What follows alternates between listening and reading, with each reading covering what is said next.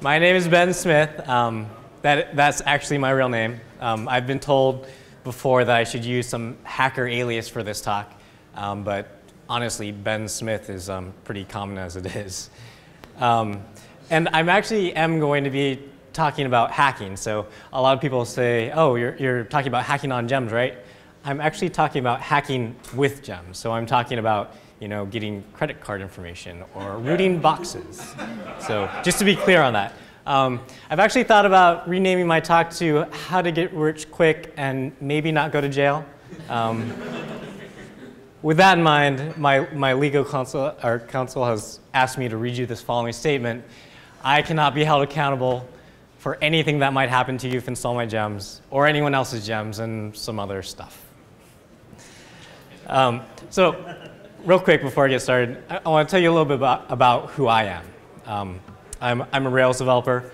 I've been doing Rails since 1.16. I work at Pivotal Labs, and I live in Boulder, Colorado. Now, just a bit about what I'm not. I'm not a security expert at all. I have a fascination in security, but I don't have any background, no training. I like going to DEF CON every year, but 90% of the content goes way over my head. So as I'm showing you these gems and these examples, keep that in mind, that they're written by a complete noob. Anyone could do this. This doesn't take an elite hacker to do any of this stuff. That being said, please don't try this at home. It would actually be better if you just forgot everything here that I'm about to tell you, except for the last few slides. This picture actually looks like a horrible idea. The funny thing is, a lot of these gems are kind of interesting and fun, and you start thinking about it, and you're like, oh, I could do that. That's kind of interesting. You have another idea, and then you go like, oh, I could actually do this. But don't, just don't. This talk is a little bit conflicted. On one hand, I'm telling you, how to avoid bad things happening to you. On the other hand, I'm showing you how to write malicious gems. So with knowledge comes power. Use that wisely. So how this all started. A couple years ago, I had a client come to me, and he wanted to know what was in his app. He wanted to know what dependencies were there. He just wanted to have some sort of handle on what was going on. He wasn't super technical, a little bit, and so I showed him the gemfile.lock, and that satisfied his curiosity. But it got me wondering, what's the worst that could happen? What could a malicious gem do? And what would be the worst possible thing that could happen to that client? Rails has somewhere in the order of 39 different dependencies. So what if one of those dependencies in Rails was actually malicious? If you're the visual type, this is a dependency graph for Rails, a standard Rails project. Right out of the box is what you get. So what if something in there was bad? I was thinking that, well, the worst thing that I could imagine happening was that customers' private data could get compromised, and all their customers could lose faith in the product, and then the whole thing collapses. So I thought, how hard would it be to write that gem? So I decided to write this gem. I called it Awesome Rails Flash Messages. And I decided right away, no one would install a gem that was openly malicious. So I had to create something that appeared to do something different. It's arguable whether or not this gem actually does anything useful at all, but at least it's just not hacking you. So what it does, it takes typical Rails Flash messages, right, and makes them more awesome. That's all it does. All caps, exclamation points, some ones littered in there. Totally useful. You should definitely use it. But there's some side effects. So if you cracked open the source of this gem and started poking around, you might see something like this. It's kind of odd here, right? If this evaluates to true, then it writes your params to something called development.log in your public directory, which doesn't sound quite right. And then on top of that, it takes your params and posts them off to a web service somewhere. So if we go back, this line that if params2s matches something is actually looking for passwords. So if the params your Rails app got includes like password somewhere in there, then it's going to do all this stuff. So anytime you have a user logging in or signing up and passwords passed to it, it's going to write something like this to this development.log file. Clear text, emails, and passwords. And since it's in a publicly accessible place, I can just go to your app /development.log and just see it all. Of course, I don't even have to do that because it's also posted somewhere else on the internet, so no problem there. And now I have usernames and passwords, or emails and passwords as it is. So there's this internet meme, you probably are all aware of it. Step 1, you do something. Step 2, you do something else. Step 3 is always these question marks. You never know what you're supposed to do there. But step 4 is always profit. And that's where we want to get. So if I was to fill this out with some real examples here, I would say step 1 is write a gem that does something. All right, I got that. Add code to harvest emails and passwords. Check. Use emails and passwords on banking websites to transfer some money. And I got profit. There you go. No problem. But I think there's like one more step that needs to happen. And I think you gotta flee the country. Yeah. I don't think the FBI likes you stealing money from people. And I'm not an expert on the subject, but according to the internet, the US doesn't have extradition laws with 54 different countries. So if you want to come visit me later, I'll probably be at one of these places. But before I leave, I thought, that was easy. What else can I do? So I decided to write another gem. I called it net HTTP detector. And I wanted to detect the hack from my awesome Rails flash messages. So this thing logs calls to net HTTP. So if I was using that awesome Rails flash message gem and I added this into it, I would get these things in my logs. Basically, it's not formatted well or anything, but it's basically telling me that something got posted out to some Heroku app on the internet, and I should be aware of that. If you look at how it works, it's just defining post form and allows you to log what's going on. And it also defines a valid post form. So if you wanted to do some, gets or posts on your own, you could do that without it having to log everything. But it does one more thing. So in one of the files, somewhere in this gem, the very last line, it has this one line. And it's basically grabbing some code from somewhere on the internet and evaluating it. So what does that code do? Well, it's a little before filter that looks for this DB console param. And if it sees it, does some active record-y type stuff. So let's look at how that affects our app. If you take a normal Rails route, such as user sign-in or any other route that you have, and you add this little DB console param, you'll get a nice little interface with database access. So now you can do things like show me all the users, make myself an admin, make a database user. So the moral of this story is careful of wolves in sheep's clothing. And if we go back to our five-step program again, we can fill this out. I wrote a gem. I added code to get access to the database this time. And with that database access, I can just hopefully get some personal info on people, apply for a boat loan, profit, and then get out of here and go to a beach someplace. When I was looking up these countries, I made like a little Google map. But right when I typed into Google, which countries do not have extradition laws with the United States, and I hit enter, and right after I did that, I'm like, I probably should have done that on a public computer. Now I am on some government watchdog list someplace. Waterfront to the second Yes. Yes. Anyway, so I got database access. Awesome. And I thought, well, that was easy. What else can I do? So I wrote a third gem, better date 2S. And I'll tell you what it claims to do. Strips extra white space off of the 2S date formats in Rails. It's something that annoyed me. But that's not the only thing it does. You'll notice a theme here. None of these things actually do what they claim to do. So what does it actually do? Well, it calls this method set date formats for, and it passes the Rails environment and the Rails root, which is strange. You probably don't need that for date formats. So let's see what that method does.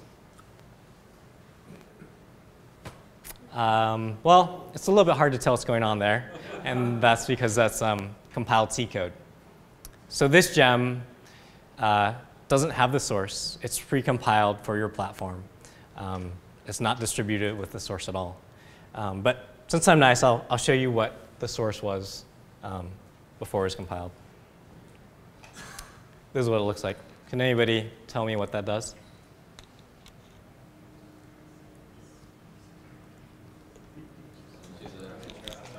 All right.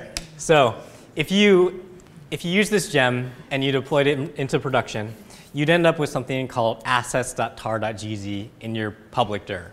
And if I was to download that and extract that tarball, you'd see something like this.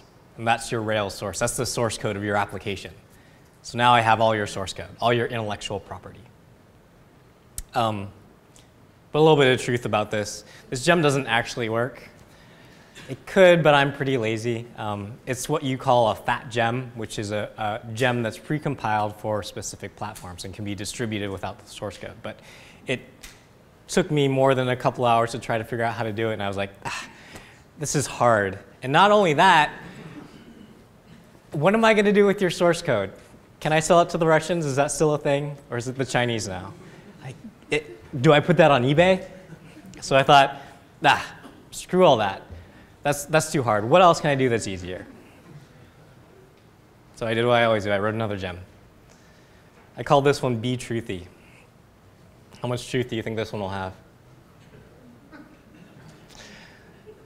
All right, this is what it does. RSpec matchers are kind of liars. It's a pet peeve of mine. It doesn't, to be true or true be false doesn't actually assert against true or false. It's truthy or falsy. So what this gem does is add some matchers that make things like user.new.should-be-true fail, because that's not actually true. True.should-be-true, that should pass. User.new.should-be-truthy, yeah, that sounds good. So this fixes that little pet peeve of mine. But let's talk about what it actually does. It actually doesn't do anything. It's just an empty gem. There's no functionality there. It could have been because I didn't get around to finishing it, or probably was just because I got tired of writing useful code and just went straight to the hack. I'm lazy, like I said. But if there's no code there, where is the hack?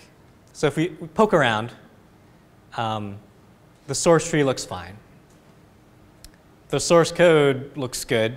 There's actually, like I said, there's no code there. That's all that's there. So if there's no code, what's the catch? I heard gem spec there. Nice.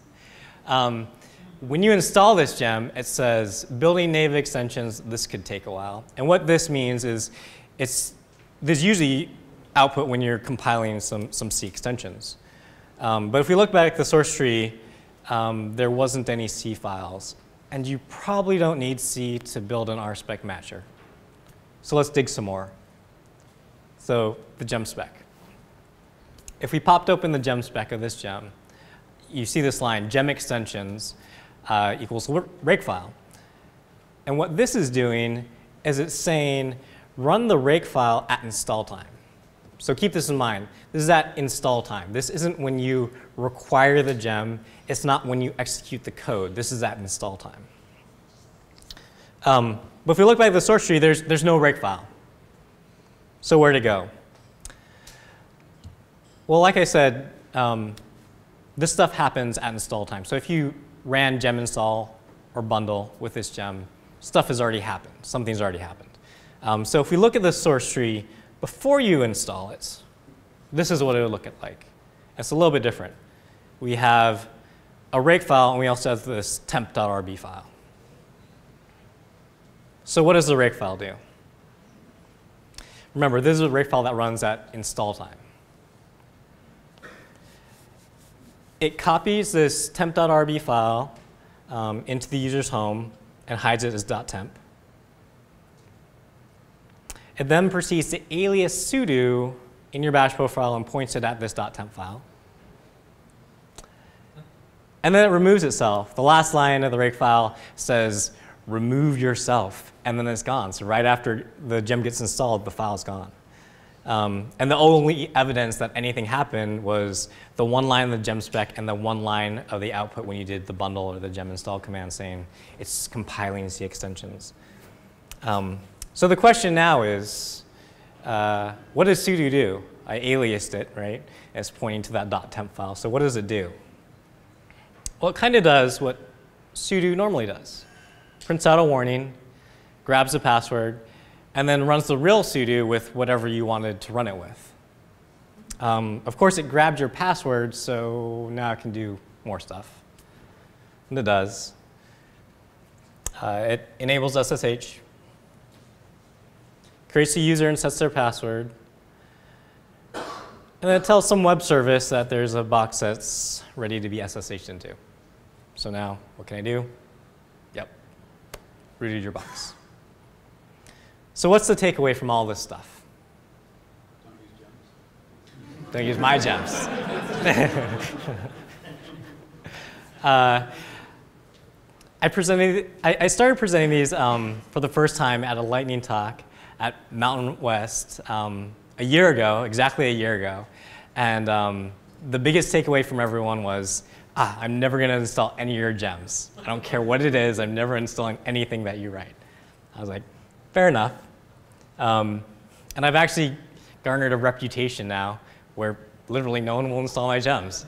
I wrote a gem and I asked friends to like, hey, can someone test this out for me? And the only place I'd install your gem is in a VM. Sounds like a challenge to me.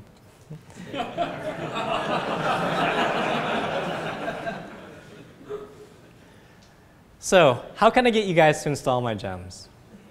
You guys are smart. You're only going to install gems that you trust. You're obviously not going to install my gems.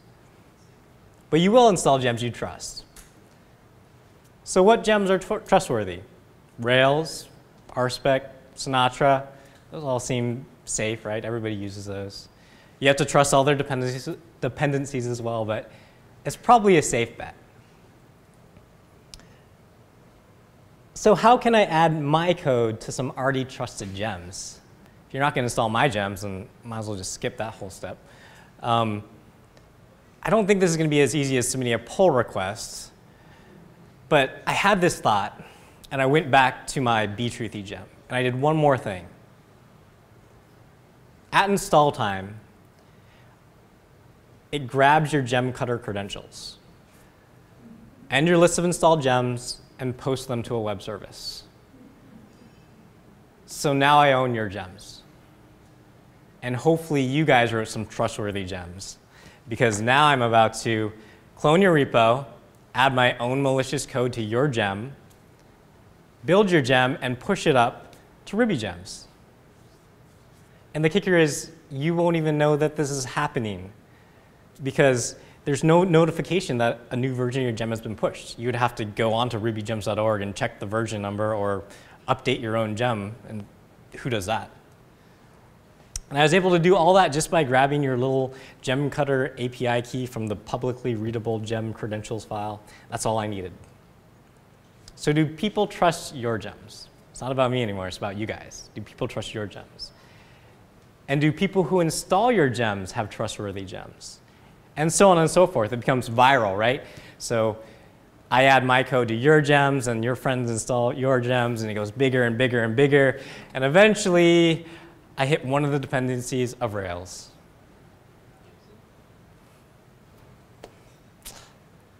But there's still one problem. How do I get the first set of people to install my gems? How do I bootstrap this entire viral aspect? I can't really ask my friends to install my gems anymore. That doesn't work. I tried being popular for a while. So I wrote this social experiment gem. And I wrote a script that constantly downloaded it all day to keep it as the most downloaded today gem. It didn't work though. I got one download. And actually, this leaderboard is gone now, so that doesn't work. So how else can I get people to install my gems? Conferences are good. People talk about libraries and gems at conferences. I've seen several libraries thrown around at this conference. WebMock was mentioned a couple times. RSpec Given, Quacky. That one can't be harmful. But giving a talk is hard, and I'm lazy. So how could I get you guys to install my gems without actually giving a talk? So I came up with an idea. I don't know if have you guys seen these? You guys seen these? Who did that? I did that. That's my gem.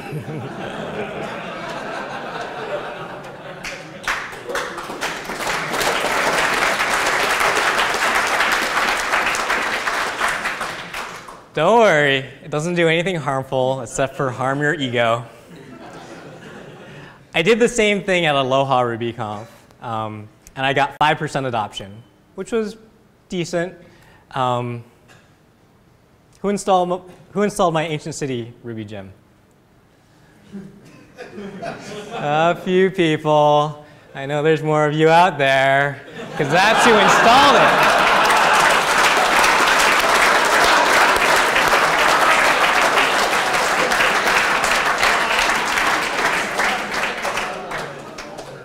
So I got 7.5%. I'm doing a little bit better.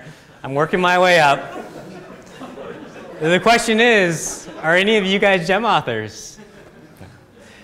If I had done this for real, I could have owned your boxes, owned your gems, and this is how I could have started this whole viral aspect.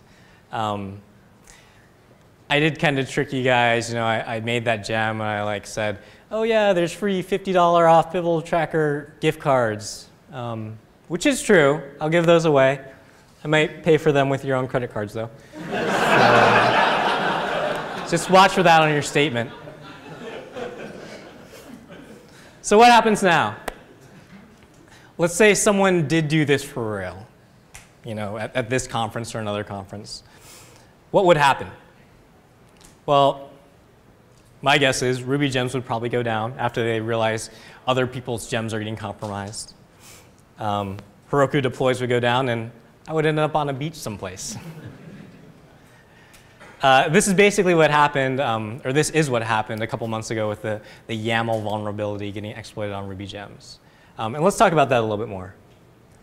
So Ruby gems went down, but only for a moment, and then they came back up again.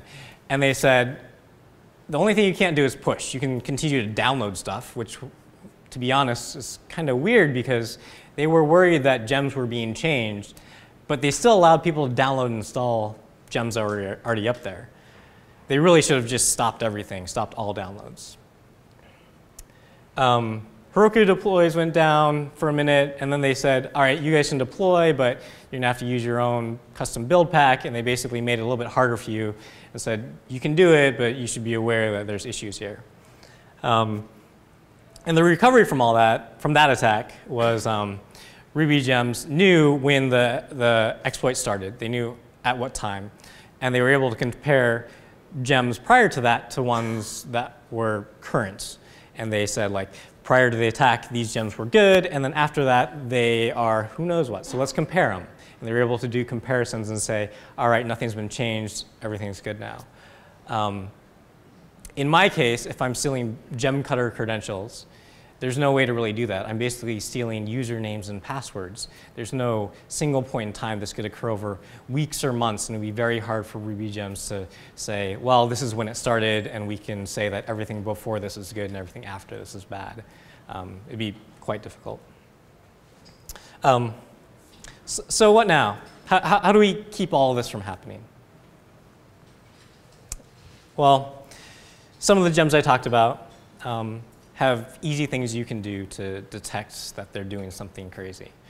So the awesome Rails flash messages gem posted out to a web service. So there's network traffic there. And you can use a tool like Little Snitch to monitor your network traffic. In this case, you can see that iTerm is running my Ruby process, and that made a post out to some Heroku app. So it's fairly easy to monitor this stuff and keep an eye and make sure nothing weird's going on. The be truthy gem is the one that modified your bash profile, right? So this made file system changes that it shouldn't. And in this case, FS Eventer is a great tool for monitoring your file system. In this case, it's showing that there's changes to the .profile and .temp file. And what you can do is you can start this thing up right before you install a gem or right before you decide to use it, and do a gem install and see what files it touches. The other thing with the be truthy gem was the exploit was triggered at gem install time. And so never gem install gems that you aren't very comfortable are non-malicious, right? Don't gem install from strangers. What you really want to be doing, if you don't trust a gem, is fetching it first. When you do a gem install, it downloads the gem and installs it immediately. If you do a gem fetch, it will download the gem and it won't install it. It'll just sit there. And then from that point, you can unpack it and see the contents. And that will allow you to see the malicious code before the install script runs and the rake file got removed, right? And at that point, you're already screwed. Doing a gem install is basically like downloading something from the internet and just saying, run it right away. Or if you're not from Windows land, doing this. Does this look familiar to anybody? Everybody's done this. I've done it. It's executing arbitrary code from the internet. Of course, in both these cases, we choose to trust rvm.io or fileplanet.com or whoever else. But with gems, you're basically choosing to trust all of rubygems.org. And anyone can put gems on Ruby gems, including me. So if you want to trust the gems that are on rubygems.org, you should really be installing them with -p high security. And this requires signing of the gems. And in theory, what this gives us is the ability to track back the author. It doesn't necessarily mean that the gem isn't going to be malicious, but it should allow you to get back to that author, get back to a real person that wrote that gem. Of course, that requires a high level of adoption to actually work. And if you try to run this, if you try to install Rails with -p high security, you basically don't get anywhere. Active support isn't signed. So what we really need to do is start building our gems with certs. And it's very simple. Uses a basic public private key. You sign your gem with your private key. You distribute your public key, and anyone who has your public key can install and verify that you're the one who built that gem. Of course, you have to make sure that your private keys don't get compromised the same way I grabbed the gem cutter credentials, but that's another story. There are a couple of projects around gem signing out there. They're attempting to beef up the whole system. They haven't got a whole lot of traction yet, but it is starting to move in a good direction. Another completely different option to all this is doing sandboxing, creating like a sandbox, like a VM, where you can install and test gems in an environment that can get trashed without having to worry about it. Someone could fork rubygems.org and actually send notifications when new versions of your gems get pushed. That way, at least when someone does own your credentials, you'll get notifications that they're pushing new versions of your gem. We could write tools to detect malicious code. And this would be awesome if this was integrated into Ruby gems, because then every push could potentially flag a gem and say this might have malicious code. This is a hard problem to solve, but still a possibility. Private gem repos are nice. You could literally go through every line of every dependency and vet it and make sure that there's nothing malicious. Throw in a private repo and just install stuff from that private repo. I've heard that there's a couple of companies that are out there doing this now. And I think there's potentially an opportunity for a service that does this, where you pay someone to go through and manually vet all your gems. Of course, all this stuff is really hard. There's no silver bullet here. There's nothing that we can do that will protect us in all cases. But the one thing I'd like everyone to do is don't try this at home. The Ruby community is very, very kind and supportive, and let's keep it that way. But maybe take away from this talk the following few things. Don't install gems you don't need to. Favor writing code yourself rather than installing some gem that got suggested on some Stack Overflow post. If you're just trying to fix some small issue, just write it yourself. Pay attention to what your gems do. If you have some RSpec matcher gem, it shouldn't have C extensions, for example. Monitor your system. Little Snitch and FS Eventer were the couple that I mentioned to do this. And of course, read the source, because that's where the rubber meets the road. And there's one more gem. And this one's not malicious, I promise. You can choose to install it or not. Coal Mine Canary detects potentially a dangerous environment. It kind of does the things that I showed examples of, like modifying your bash profile, trying to grab your gem credentials or post out to a web service. And basically, it tells you when you install it, it's doing some pen testing, and here's the results. And it tells you what it was able to do. So in my case, it was able to post to a web service, it wrote to my bash profile, it grabbed my gem cutter credentials, and it read my SSH keys in known host, and I killed all of my canaries. So try that out. It's kind of fun. The last thing I'd like to say is conferences always inspire me. I come to conferences, I learn about new things. I hope that this talk didn't inspire you to write malicious gems. But I hope it was at least entertaining and eye-opening. Thank you.